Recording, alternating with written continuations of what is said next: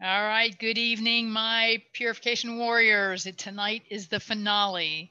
You've made it 21 days, or you should be finishing tomorrow. So we will get started tonight. So just remember, this has been a kind of a transformational period for most of you. Some of you, this is a repeat doing it again. I try to give you new information each time. Today, I want to talk about keto and a little bit about the omega-3s and 6s that we talked about last week. So I'll kind of overlap some things, but I want to give you some really good things to start with for this next, your new phase, your new normal. So I found this quote a long time ago, and it really kind of reached out to me because I think that we don't really know that we can be as great as we can be. And we have the opportunity to do that by just taking care of ourselves. And that's why I like to take the time to do these educational programs. So your first step, congratulations, you've made it, or you're almost making it. So, now is the time to kind of continue this. So we'll kind of go through some things at the end to talk about how to get you into the new phase after we finish this, when you don't have me every week. But you could. We do have a cottage, so when you feel like you're falling off the wagon, I just move you in, and you have to get up with me at 4 a.m. and do all that kind of good stuff. All right, so purification, it gives you a fresh new start. I always like to do it at the beginning of the year. You know that I personally do it twice a year. We will do other programs throughout the year like we did last year. We will do them on Zoom, and I just scheduled the whole year for Zoom. The advantage of that is I can reach out to more people. The disadvantage is I don't get to cook for you, and I'm so sorry. But the program is really important. It reduces your toxic exposure, increases your elimination, increases your nutritional reserves, and also increases the foods you're eating, teaching you about that nutritional density, the fiber-rich, nutrition-rich and fiber-dense foods. And digestion is really the key to your health. When I see a patient for functional medicine, the top 4 things I see: number 1, digestion; number 2, blood sugar or weight management issues; number 3, adrenal or thyroid; and number 4, liver. So all those things happen, but if we don't take care of digestion first, we don't get anything fixed. Because if I can't get you to even absorb the foods you're eating or any kind of supplementation, then all is for naught. So most of our chronic illnesses are really due to poor eating habits and poor food choices, and then all the pharmaceuticals and over-the-counter relief meds we have. So I always use this slide because I think it's really important that we need to talk about eating under stress. Remember, eating should be pleasurable. It's a parasympathetic function. Parasympathetic is the calm part of your system. And proper chewing of your food, it's not broken down enough. Your hydrochloric acid or your enzymes can't help you properly digest. So chewing, you don't have to chew 32 times, but chew the food till it's broken down enough so you can swallow it. It just drives me crazy to be at a restaurant and watch people put a mouthful of food in, not even chew it, and then wash it down with a cold soda or something like that. Please chew the food. That's how you break down all the nutrients in it and all the fiber in it for your body to digest. And then drinking while you eat. So normally, unless it's a glass of wine when we're not on the purification, we don't really drink during dinner. You can drink after or you can drink before, but during dinner, that kind of skews your digestive enzymes. So we want to make sure that your digestive enzymes, your hydrochloric acid are working, keenly to break down those foods. Remember, we talked about hydration for your body, half your body weight in an ounce. This is a good rule of thumb. So when we do eat and we don't digest the foods, it creates an inflammatory process, and that inflammation and the immune system are compromised. So this is kind of a picture here. I don't know if you can see my arrow. Let me see what I can do here. Hold on, let me move this out of my way. Sorry about this. I don't have anything to, no, I don't have a way to do that right now. So this is a representing your intestines. So when your stomach is, when you put food in it, your stomach has to be really, really, really acidic, 1.5 to 2.0 in a pH. That food breaks the food down. When it goes in the small intestine is alkaline, which means that it's not designed to break food down. It's designed to take those tiny food particles and absorb them. We can see these leaky and inflamed junctions. When those food particles come in and they're too big, they actually break these junctions up. And then these particles get into the bloodstream, and the body then thinks, oh my gosh, we have an inflammatory process. And that inflammatory process comes out in our skin, damages our immune system. We have the skin is probably the biggest thing that I see. And then that causes a whole host of other things that really inflame our inflammatory system. But it also breaches the blood-brain barrier and causes nutrient deficiency and malabsorption. So we want to make sure we're always breaking that food down. And you hear me say this all the time, that your large intestine is your primary immune organ. It contains 70% of your gut-assisted lymph tissue, and those are your immune cells. And it also, remember, it has 95% of your serotonin, which is for your brain. So that large intestine has to be really key. So if we eat something in our stomach and it's not broken down properly, and because there's not enough acid, because people are taking omeprazole, the purple pill, and all those things, which should only be taken for short term, which tells your body to stop producing hydrochloric acid, which we need especially as we age, because it declines, and we need those enzymes to break the food down. So it goes in the small intestine. Small intestine then says, hey, I don't think I can break this down. And if it really says I can't break it down, it gets rid of it. So you throw up. If it makes a decision to go ahead and let it go through, then it gets to the large intestine. Large intestine's like, hey, what are you doing to me? I can't deal with all this big stuff. So then that creates a kind of a diarrhea situation or loose bowels, because it's like, we got to get this out of here. It's too big for me to use too. So we really want that to work well. So we want to really build our good bacteria. And we remember that good bacteria is what breaks everything down. And you have to use something that's why we use prosymbiotic. You hear me say that all the time in the office. You want a prebiotic to feed the good bacteria, to build your colony, to build your gut flora. If you're not, and if you're just eating probiotics, you're putting the good guys in, you're not feeding them, they die. So you never really build your flora. The whole idea with prosymbiotic is to build that gut flora and then maintain it. So for me, I do the prosymbiotic once or twice a week. I just open the capsules right on my tongue, and that just kind of keeps the maintenance of that. So that's pretty important to kind of work on, because especially in this time of COVID, we want all of our immune systems to be really strong. And this is one way we can do it without taking prescription medication. So I'll talk a little bit about the brain span, because I think that's important. We talked about oils last week, and I just want you to know that, really to extend your quality of life, you have to have good cell health and you have to have good brain health. And if you're not having both of those, then we're not getting that optimal aging that we want, or the healthy aging. And when I talk about healthy aging, I'm talking about we live to be 80, 90, 100 years old, and then you die. We don't want to get into our 60s and then have 20 or 30 years of chronic disease where you're not living a wonderful life. So this is why I always really talk to you and push you to be better about taking care of you. We only get one body. We can't trade it in on a new model. So remember, your brain health, that's your engine of wellness. Your brain runs everything. So if it's not functioning properly, then the rest of your body's not going to. So that's why I like the brain span. I'm just going to talk a little short bit about it for those that haven't heard about it. So we have an expected normal quality of life, and then we decline with aging. That doesn't have to be that way. My goal is to prove that. So when I'm 90 years old and I'm still talking on here and telling you these things, I'll be proof in the pudding. So we talked last week about seed oils, and we talked about omega-3 versus omega-6.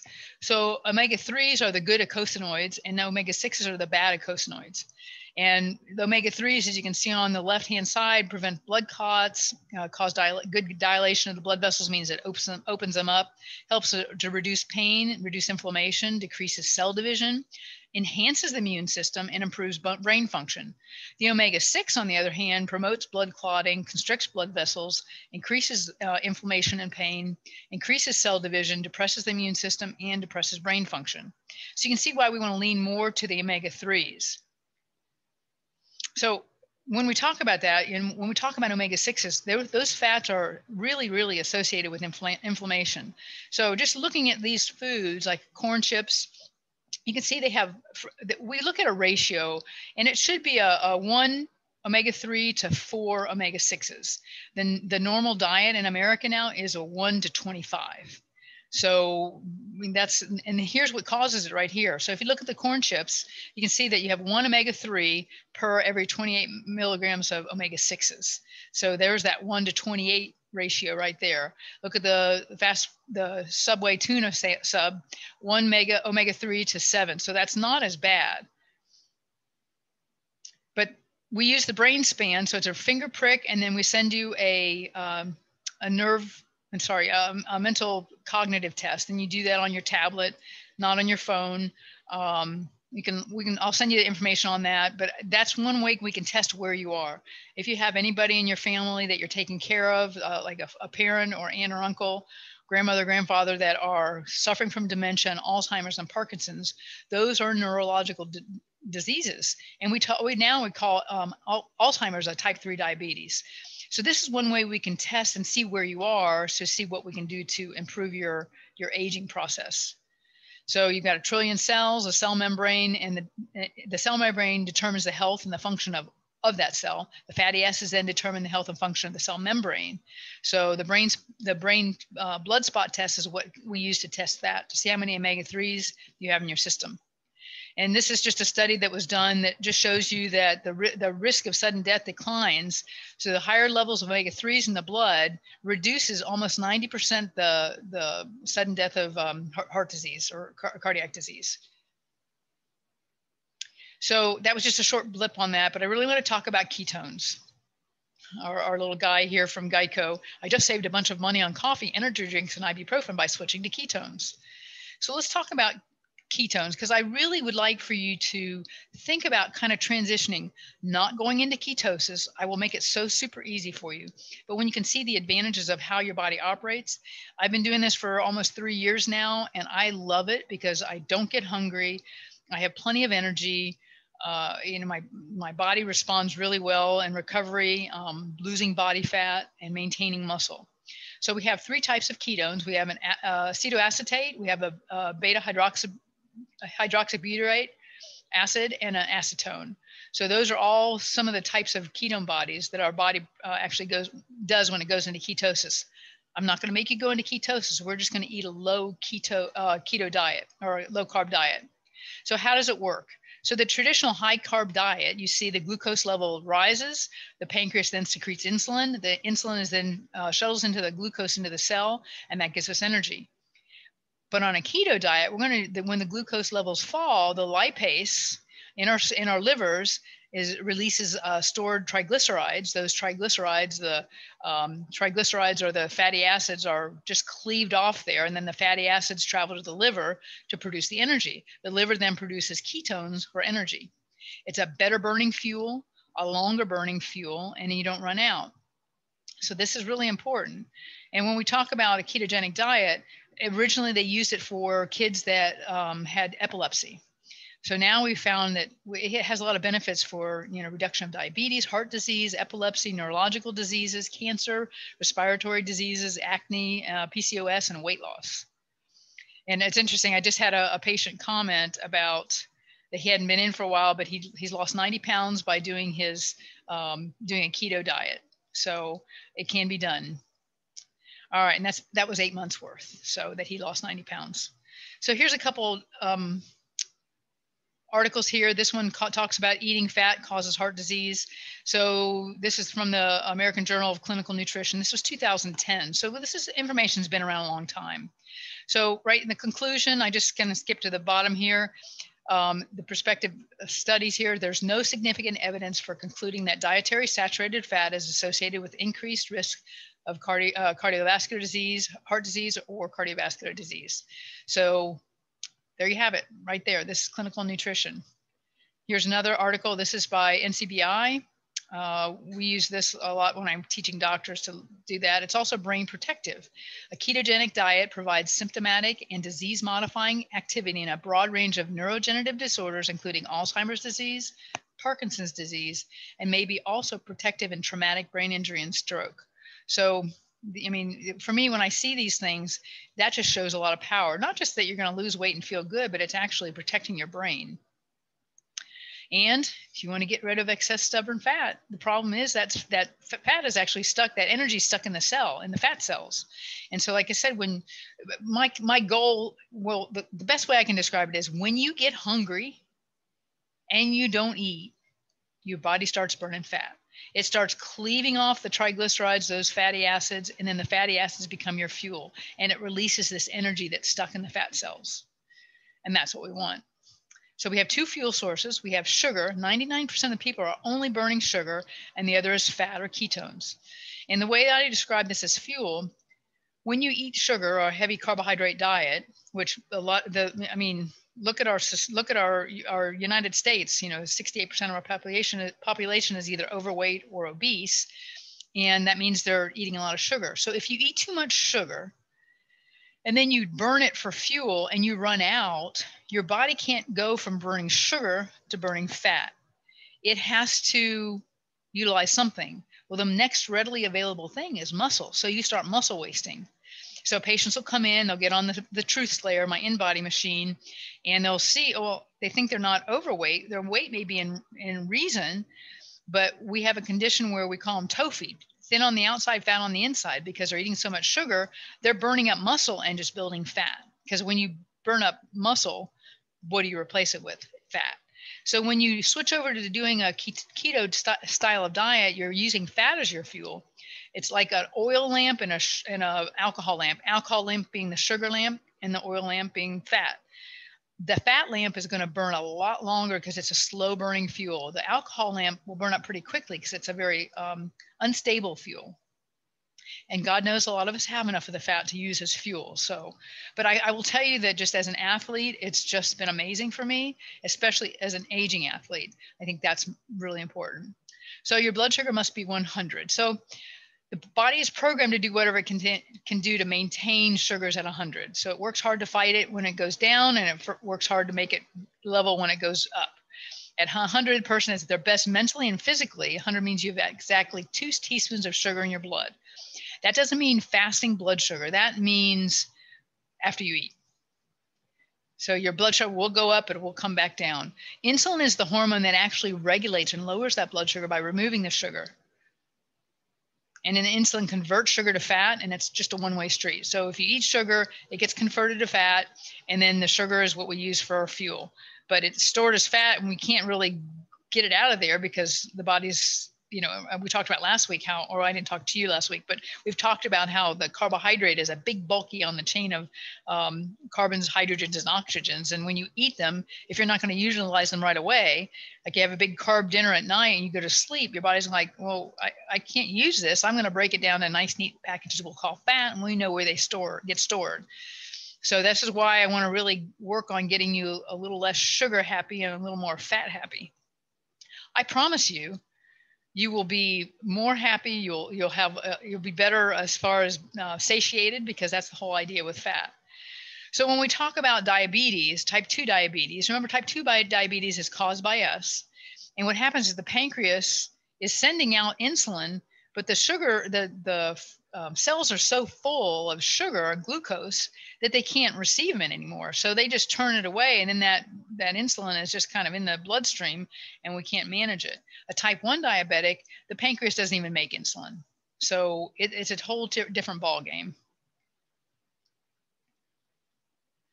So when we talk about glucose, as we increase glucose, our hunger cravings and moodiness increase. If we decrease glucose, we start burning fat, and it won't release in the presence of insulin. So we have highs and lows. We have insulin resistance, or the high levels, and we have the low levels, which is insulin sensitive. So when we look at the hypoglycemia and the hyperglycemia, we won't really have that problem when we're doing a keto style diet. Now, if you're type 1 diabetic, you'll have to talk to me. I'll have to give you some special things to do. If you're type 2 diabetic, it won't matter. You're not going to go into ketosis. We're going to do a keto style of diet. So don't let that scare you. To go into ketosis, it's a 20 grams of carbohydrates a day. That's very hard to do, and most patients aren't successful at it. So sugar is glucose, and it's stored. The liver holds 7 tablespoons of sugar. Your muscles hold about 21 tablespoons of sugar. So it doesn't need any more, and we eat far too much to override that. So the liver, if you eat no sugar, you become dependent on liver sugar, which will last 72 hours. The brain and the body will starve and die unless you tap into your fat reserves. And if I need to tell you where those fat reserves are, if you're a female, you can put your hands down just on either side of your hip or on your belly and back of your arms. And men usually carry it a little bit more in their belly and the back of their shoulders. So we all have some reserves we can tap into. Remember, fat is a very misunderstood thing. It's not a cushion and it's not an insulator. And in Florida, except for maybe today or tomorrow, we don't really need that. So what's the purpose of fat? Well, you know, we need it for our organs. It's a survival gland and it protects us against starvation. So if you go on a drastically low calorie diet, your body then says, oh, well, if we're not getting enough food, so we're going to hold on to the fat and protect us in case in this time of famine. So I will say that if we protect ourselves in a time of famine, there's no famine these days. You can just go to the grocery store. So fat is the backup organ for sugar. So it's the primary purpose of the fat is that it's there when you need it. So the whole idea of being keto style is that you eat enough fat so your body can utilize the fat and not eat a lot of sugar. So we want to starve the body of sugar and reduce calories versus reducing calories and exercising more. Because we already know the calories in and calories out doesn't work for everybody. But it definitely, when we starve the body of sugar, we can utilize fat as a fuel instead. So mainstream recommendations recommend lowered calories, but with a 65% of your total calories being from carbohydrate. That's what they've said for years. Now we know it's wrong because our lipid levels have been raised, and it's just not the healthiest thing that we want to see in our diet. Plus, it also increases inflammation. So when you're calculating what your carbs are, you must keep your net carbs to 50 grams. I'm going to tell you, let's go less than 100. Let's start with less than 100. I would say staying between 50 and 100 would be very easy. My day is about 50 to 75, and I kind of vary it. Remember, I do the Basudan confusion principle. I never do the same thing in a row. One day I do a intermittent fast a little bit longer, one day a little shorter, a little bit more carbohydrate, a little less carbohydrate, but I always keep my fat and protein the same. So when you look on a label, the total carbs minus the fiber equal the net carbs. So we're looking at net carbs. So you'll see it on your label. It'll say 10 grams of carbohydrates. It'll say dietary fiber 5. So you subtract that. So that gives you a net of 5 grams of carbohydrates. So that's what you would count as your day. Here's a better picture, broccoli. So carbohydrate has 10 grams of carbohydrates. With a dietary fiber, it's 3.8. So you subtract that at 6.2. You can eat a lot of broccoli to make up that, 100 calories and 100 carbs in a day. And then look at an apple. You hear me do this comparison all the time. So here's your apple. Total carbohydrates are 25 grams, less the 4.4 grams of fiber. That's 19 grams of sugar. So that's your 19 carbs for the day. So you can see how I don't care if you have fruit. The only difference between eating vegetables and fruit is the sugar. Same nutrients. If you're eating the colors of the rainbow in your vegetables, you're going to get enough of your vitamin C and all the nutrients you need. I'm not saying you can't have sugar or fruit. I'm just saying make sure it goes into your total carbohydrates for the day. Because otherwise, my patients think they're trying to lose weight and they're eating grapes all day. Well, that's just sugar. So you might as well have spoonfuls of sugar because your body is then processing it as sugar. Celery. So this is really a nice bang for your buck there. 0.6 grams of carbohydrates. You can just have all the celery you want, and you could put really good nut butter on there too. And as kids, we did nut butter with the raisins, the ants on a log, except the raisins you'd have to count in your carbohydrates on. So protein provides the raw material we need to build our muscles, our bones, our ligaments, our tendons, our enzymes, our hormones. We need some, but we don't have to have too much, because if you eat too much protein, it can also trigger insulin as well, because protein at a high level then gets broken down as sugar. So you have to adjust by the size of the patient or person. So I say 3 to 6 ounces per meal is good. It's not an Atkins diet. That's such a misnomer. Atkins, you could have like a pound of bacon and all that. And that's totally not what we're doing here. It's not really healthy. And I will tell you personally, I do mostly plant-based protein. About 75% plant-based protein. Some days all plant-based protein, and some days we throw in some chicken, some fish, some eggs.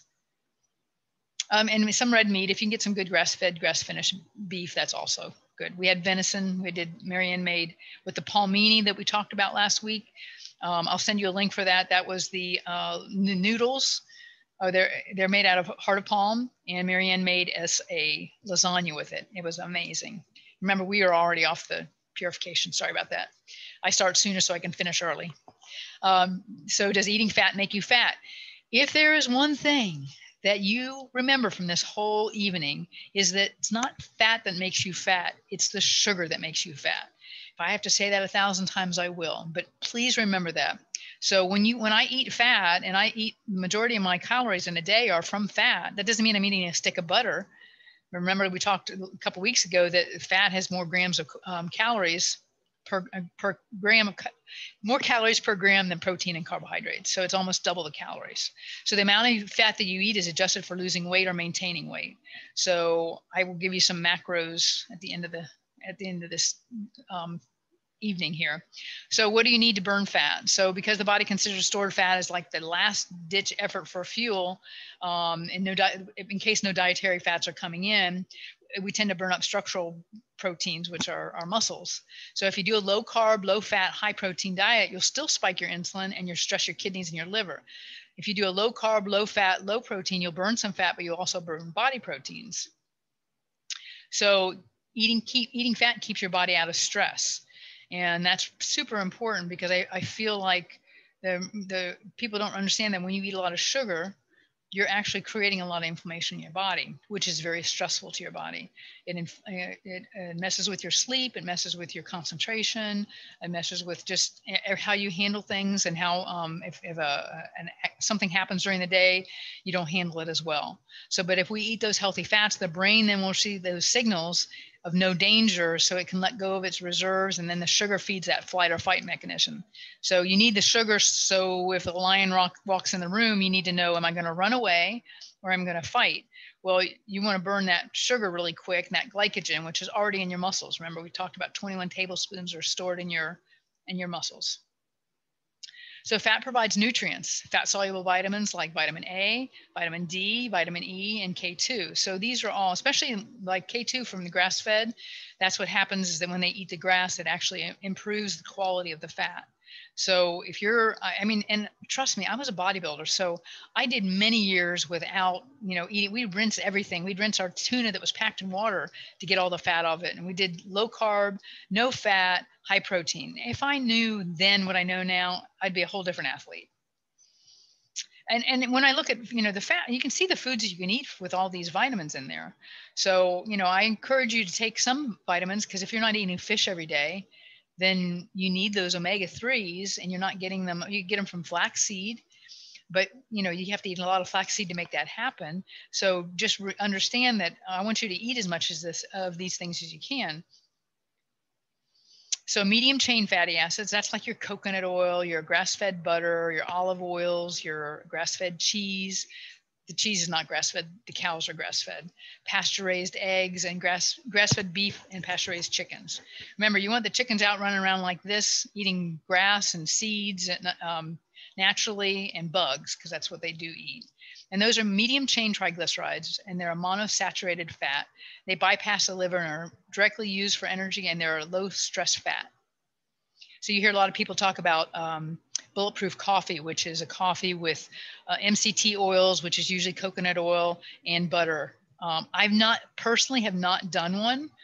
It's too much work for me to do in the morning. But give it a try, and let me know how you like it. And you have to blend it. And it just takes too much work for me.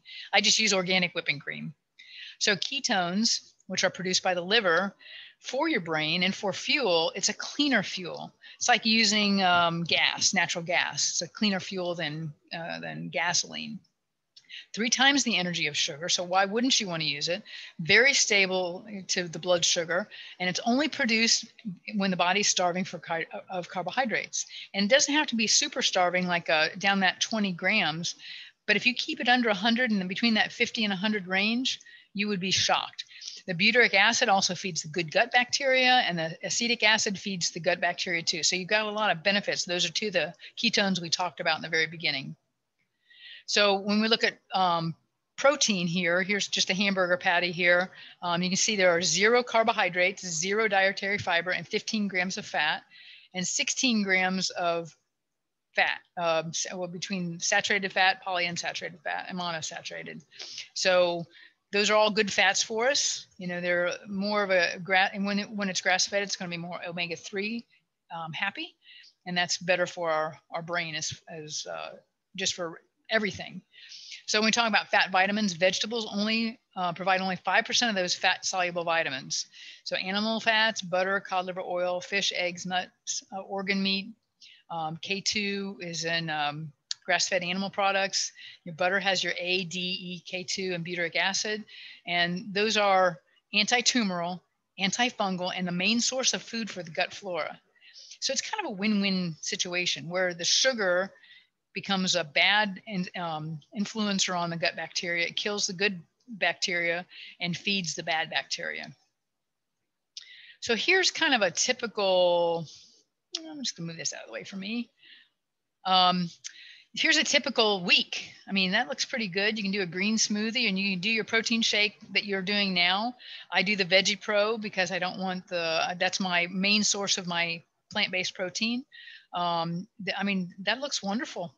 And for me, honestly, we only eat probably 2 meals a day and do some intermittent fasting, which we'll talk about. But I mean, if you can't be happy with that, I mean, I can't help you.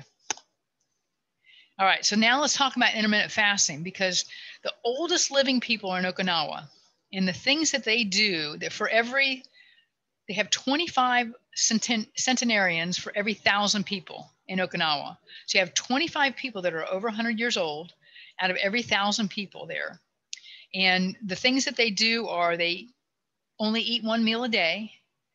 So they basically are intermittent fasting. They exercise every morning. They have green tea. They do something to give back, and they eat low carbohydrates. So they don't eat a lot of rice. That's kind of a misnomer. They eat a lot of fish. They eat a lot of kelp and a lot of veggies. So intermittent fasting is a way to kind of pattern your eating so that you do get hungry. Because remember, when you get hungry, that's your body's signal to start burning fat. So when you get hungry and you don't eat, you're creating lipase being released, and you're cleaving off those fatty acids for fuel. So you're actually getting your body to burn fat. So just remember that next time you get hungry. You know how you're working out in the yard or doing something, you get hungry and then you keep working and it passes. You're not going to die. You sleep all night without getting up to eat. You won't die, I promise. So instead of counting a bunch of calories, which I don't do, I find it's just easier to count my carbs, and I count my protein and my fat. I really don't count. It just kind of works out. But I'll give you some little rules to follow. So the benefits of intermittent fasting are reduced blood pressure, blood lipids, and inflammation. You increase your fat burning, your growth hormones, and your metabolic rate, and you improve appetite, blood sugar, and neurogenesis, because food tastes so wonderful when you have real butter on it, I must say. So the variants of intermittent fasting are alternate day fasting. So you can do a 36-hour fast and a 12-hour feed. Meal skipping, kind of do it randomly.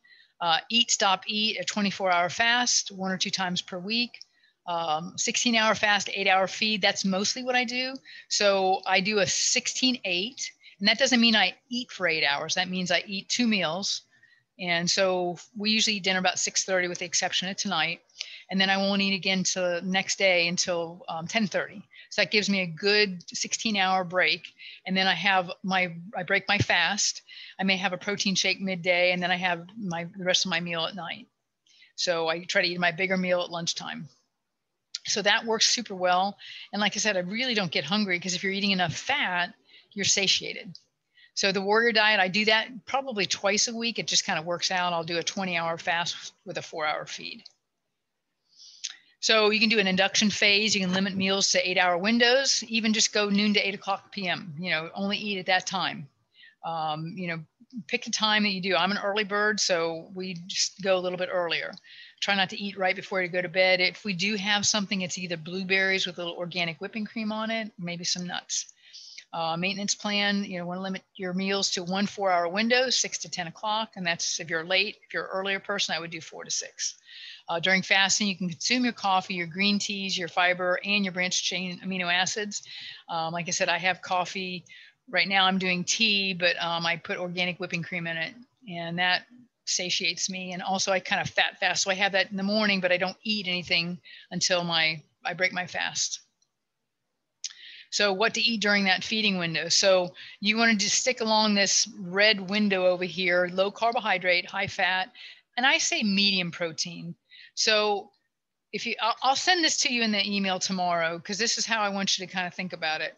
I'll give you your macros, and remember, macros are your proteins, carbohydrates, and your fats. I'll give you what macros to do. We did talk about that before, but I'll just give you a little reminder so you can calculate your own. So you want to do, this will give you enough micronutrients, but I would say in your high protein, I would stay more, a little bit lower, kind of a medium, but definitely lower on the carbohydrates. So what are your goals now? You're going to maintain your results. You're going to just quit and, you know, lose it all that you just worked for. You know, I gave you this weekend off. We didn't have Super Bowl this weekend, but Super Bowl's next weekend. So you can still be smart. I'm not saying you can't have those foods, but if you count them into your macros, you can. Guacamole is always in there. We have some wonderful hummuses. Marianne found one that is made with olives. It's delightful.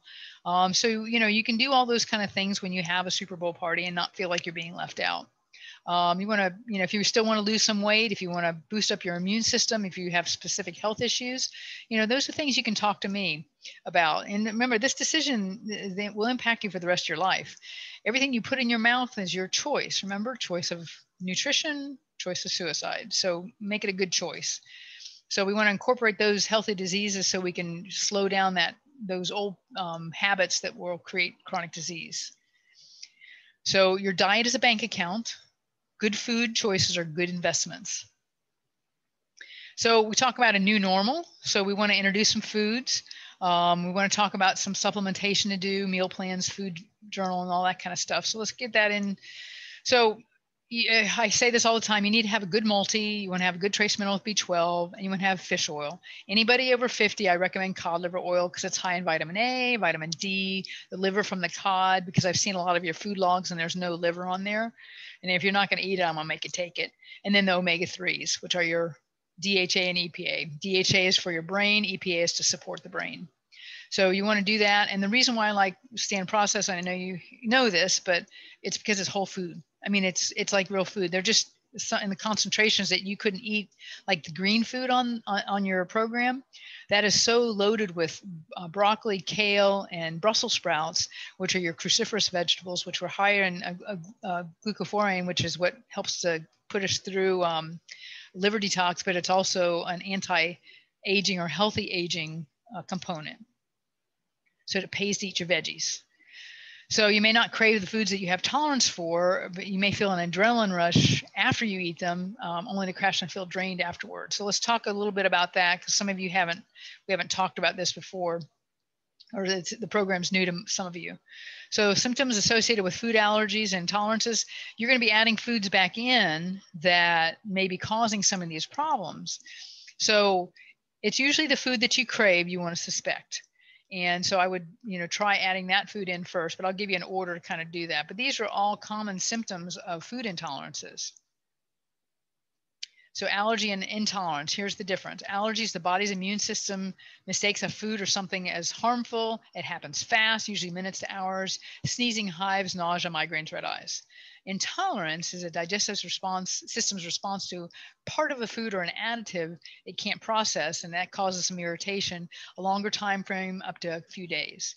For me, I'm not allergic to wheat, but I'm intolerant to it. So if I eat it, I get heart palpitations. It feels like I'm having a heart attack, and that doesn't feel good, so I just don't eat it. I can do a sourdough just because it's, you know, so if somebody that's allergic to wheat, you could do a sourdough because it's a starter and it operates differently than a regular bread.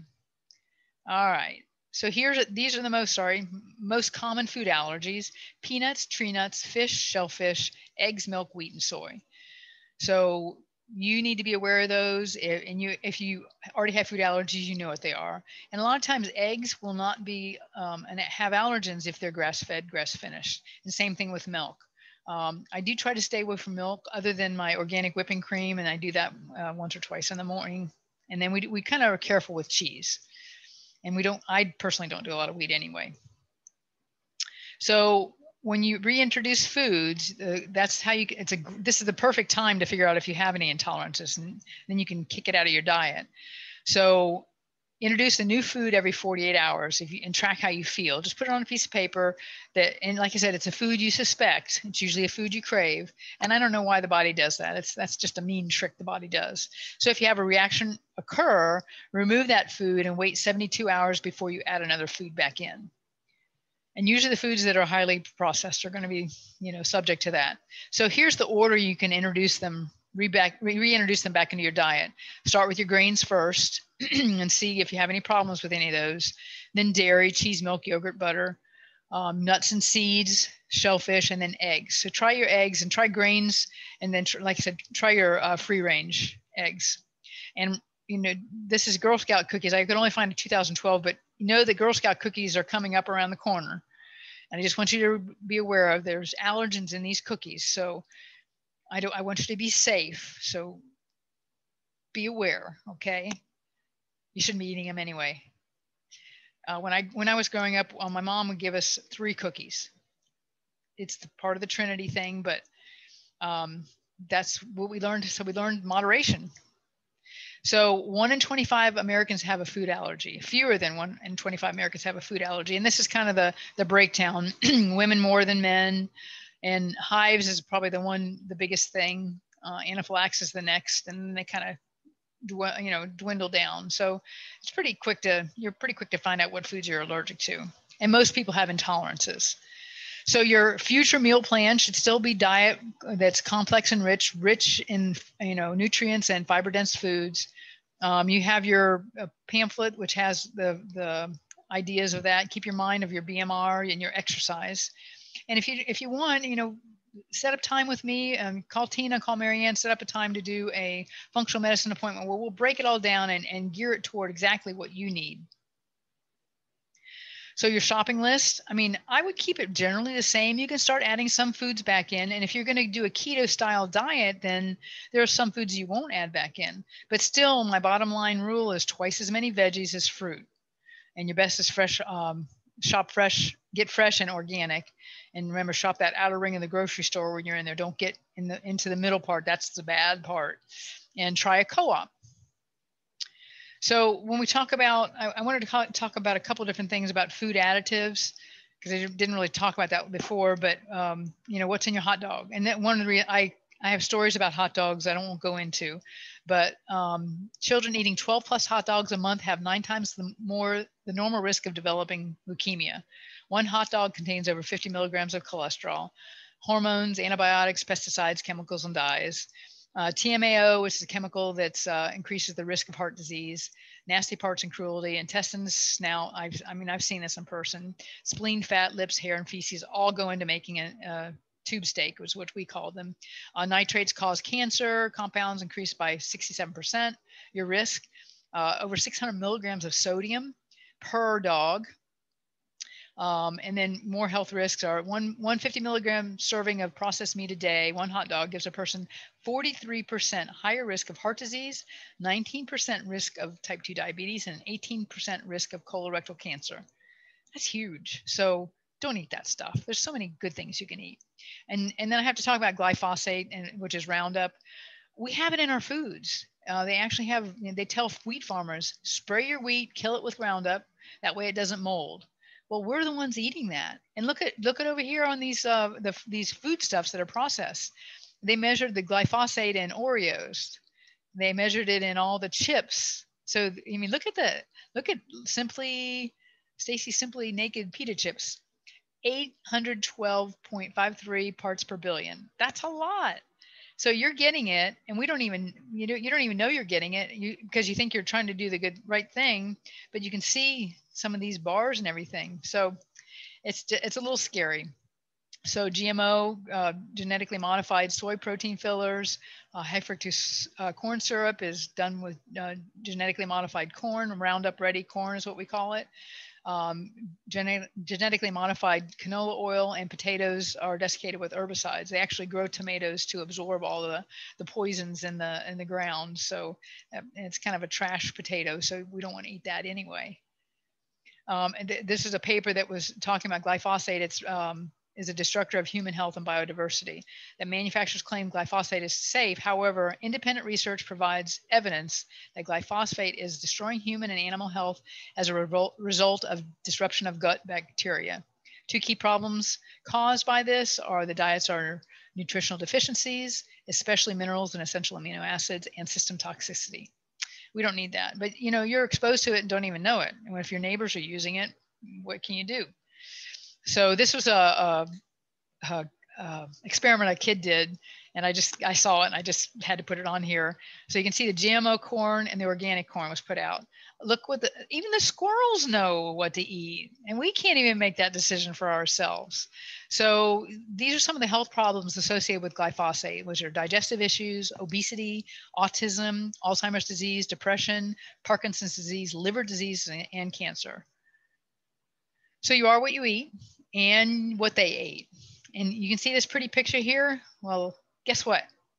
Farmers feed their cows Skittles. Some farmers add candy, chocolate, cereal, or molasses to their conventional feed as a cheap substitute for corn, because sugar reportedly helps cows with digestion, increases milk production, and fattens up beef cattle.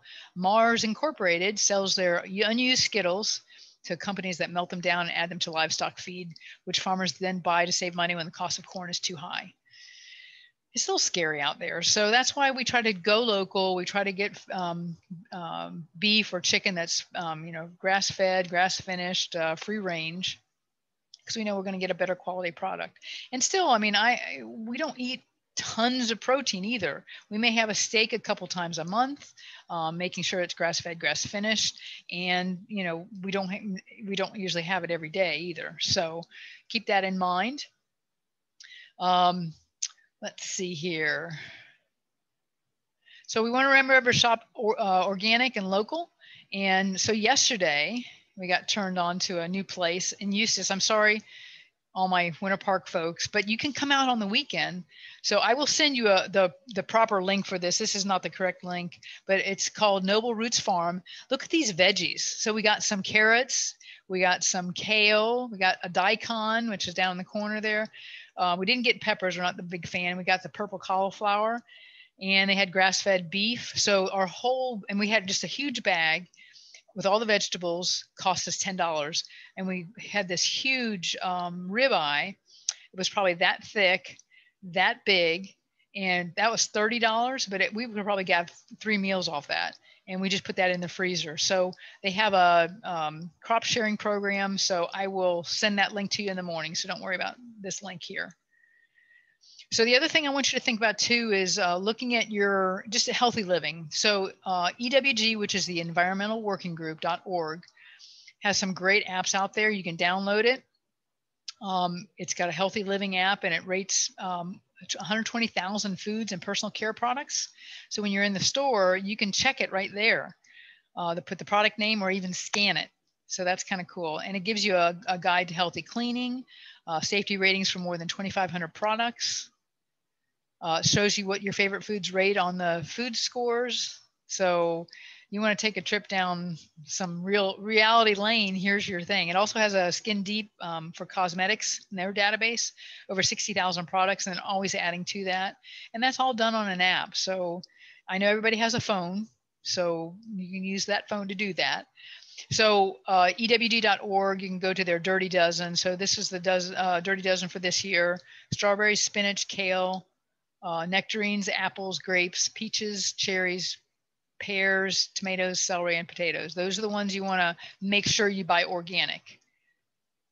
And these are what we call the clean 15: avocados, sweet corn, pineapples, frozen peas, onions, papayas, eggplant, asparagus, kiwis, cabbage, cauliflower, cantaloupes, broccoli, mushrooms, and honeydew melons.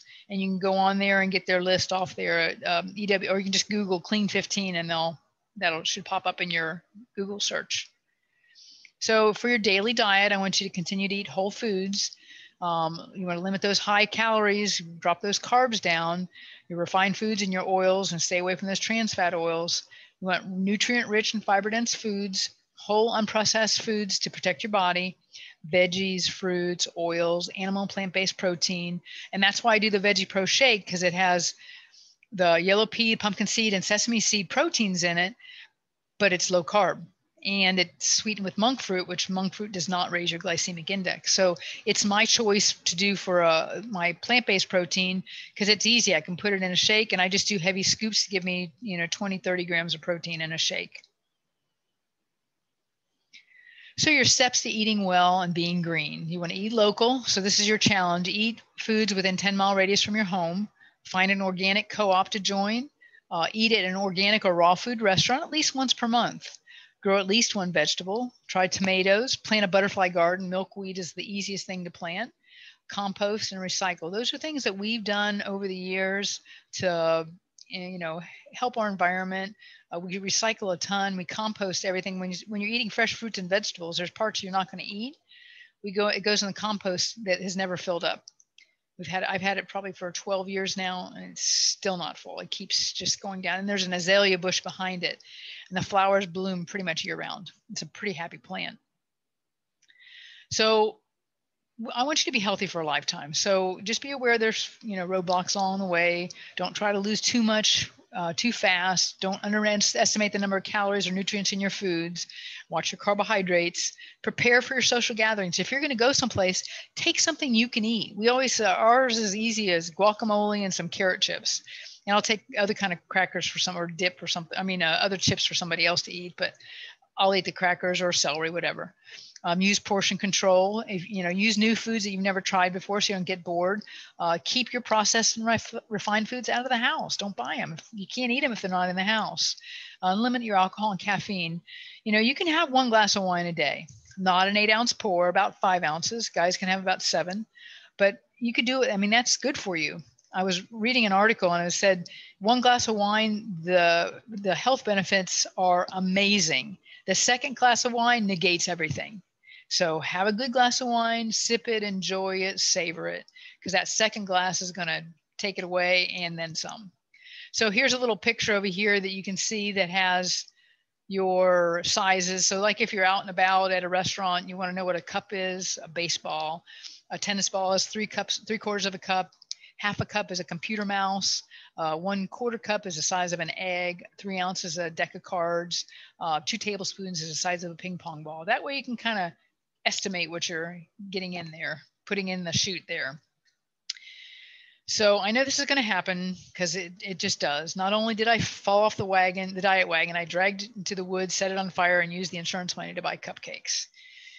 You can laugh. I know it's some of you, this is what happens. I understand that. But life happens. We're human. We have tendencies that, take us right back to the bad foods that made us feel bad in the first place, which it's so hard to understand that why we're so addicted to those foods that are not good for us. But we're addicted to the sugar. We're addicted to the chemicals, the MSG and stuff they put in processed foods. So it makes it happen. So here's our class schedule for the year. April, July, and October, we're going to do Zoom. And I changed my 10-day programs to 3 classes because I felt like I had too much information to give you. And I try to change up the information. When I hear new stuff, I put that together. But I will do 3 classes from now on for the 10-day programs because I feel that gives me more time to give you the information, because I feel like there's so much information out there. And to me, my job is to kind of go through it and tell you what's really accurate and what's not. I'm not perfect. And when I see something that is incorrect, I will change it and repurpose it so that it's useful for you. For me, I've made changes my whole career because as I learned things, I changed things. I threw out Splenda because I thought Splenda was better. Then I found out it wasn't, so I got rid of it. I haven't done a soda and I don't know how long. I will not do a hot dog. I haven't eaten a McDonald's hamburger. I have not. McDonald's hamburger or a Burger King hamburger or Chick-fil-A. So I just don't do that. And you'll find that as you've cleaned your diet, your palate is so much cleaner and foods taste better to you. So I will send a copy of the class schedule with you on the email tomorrow, and a couple links that I want you to look at. So I want you to encourage some healthy habits. So I want you to incorporate exercise into your daily routine. I want you to walk at least 30 to 40 minutes a day, 5 days a week is best. You need to have at least 2.5 hours of exercise per day. That's 30 minutes a day, minimum. So I would do a little bit of cardio and a little bit of strength. You got to do both. Sweating is good. We say sweating is fat crying. But it helps to rid your body of toxins, and sweating a couple times, whether you do exercise or sauna, especially if you have an infrared sauna. Hint, hint, clue, clue for somebody on this watching this today. Get enough sleep. Try to keep your sleep schedule consistent. Practice stress management so you can be your best mentally, emotionally, spiritually, and physically. 10,000 steps a day is a good guideline. Remember, you can continue this protocol for the rest of your life. That's what we do. So that really, for me, for our household, the one thing we don't do during the purification, the only thing we really cut out are cheese and wine. Simple as that. So that's how good our diet is over the years. Doesn't mean we don't have foods every once in a while, but watch these things that come into your life here. Like, we think that naked juice sounds so healthy, but it's really made by Pepsi. Odwalla is also owned by Coca-Cola. Bolthouse Farms is owned by Campbell's. And we already know what their products have done. So they try to give them healthy labels to entice those of us that are trying to make these healthy changes. But a NutriBullet is owned by you. You can make anything you want.